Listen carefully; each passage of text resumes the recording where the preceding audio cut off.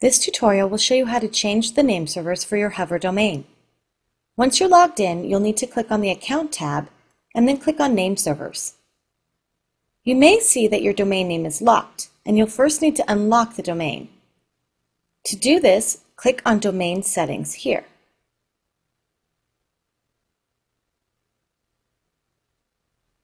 Under Lock Status, change to Unlocked and click Save.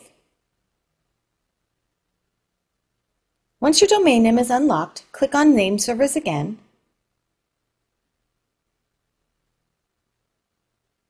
and simply replace the existing server names with the new names.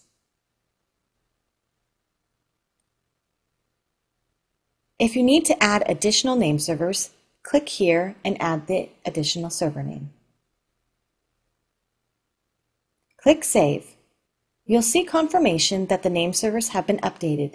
Changes you make can take 24 to 48 hours to propagate.